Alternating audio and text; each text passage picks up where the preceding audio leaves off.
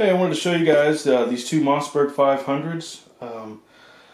One of them is from a 1960s era, so it's a little bit older model, and then we have a newer one on top that's probably from about the 1980s era, and we're going to show you the differences between the two. We're going to come out with kind of a three-part video, with this one being the first video that I'm going to do, and then our second video will be how to disassemble the shotgun, and the third video will be to clean the shotgun.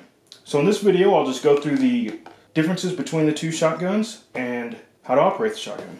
So on the bottom here we have the Mossberg 500, and on the top we also have another Mossberg 500.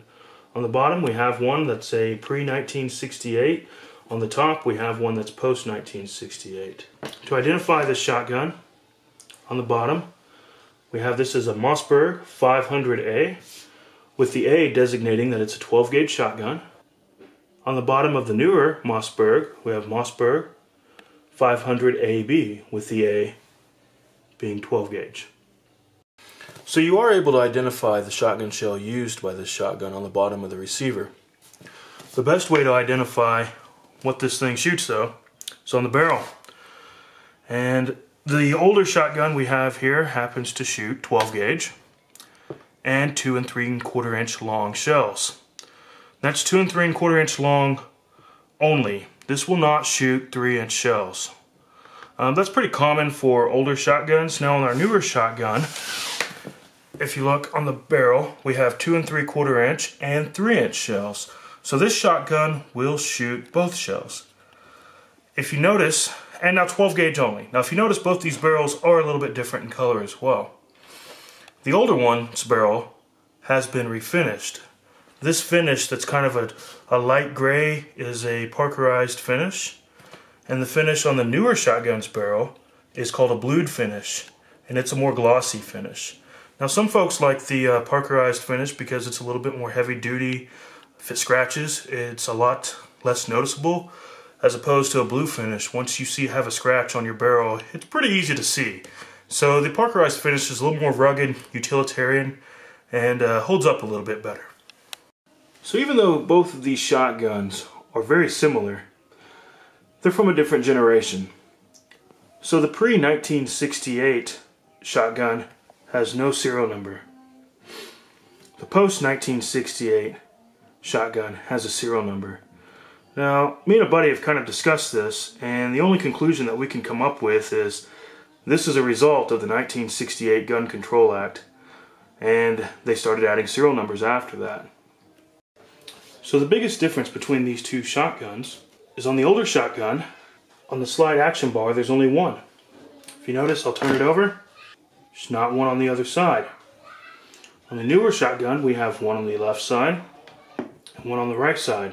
Now what these bars do is when you operate the shotgun and you move the pump back, it moves this bolt back to operate it.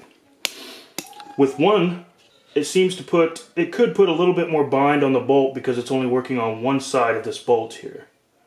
On the newer shotgun, when you have two, it's evenly putting forces on this bolt to bring it back at a very even and consistent force.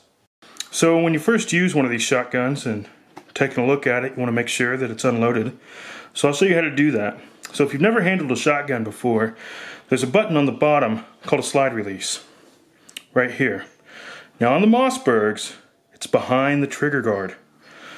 On other shotguns, for example, like the Remington, it's in front of the trigger guard, okay? But what this does is it lets you release the slide up here. Okay, so I'm gonna go ahead, I'm gonna press it, open the slide, okay? So now that you can see that the bolt has been opened. So if you can see down in the chamber, we have no shotgun shell. Okay, so this is unloaded. Now always treat a shotgun like it is loaded. It's still could be a very dangerous tool. Just got to be safe with it. So we're going to go ahead and close it. Okay. Now when you operate the shotgun, if it were to be loaded, okay, you can take it off safe.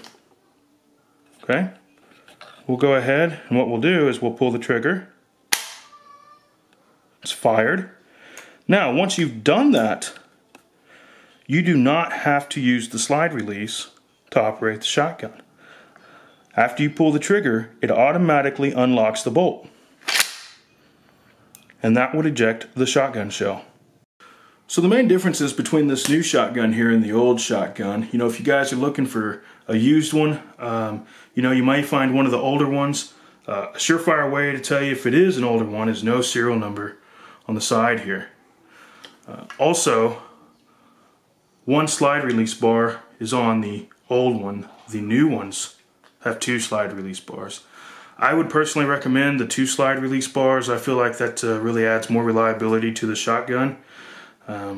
So if you guys are out there looking at them, you guys have some for sure ways to identify which Mossberg 500 you'd like to pick up. So be sure and watch our other videos for the disassembly and then the maintenance video on how to clean this shotgun.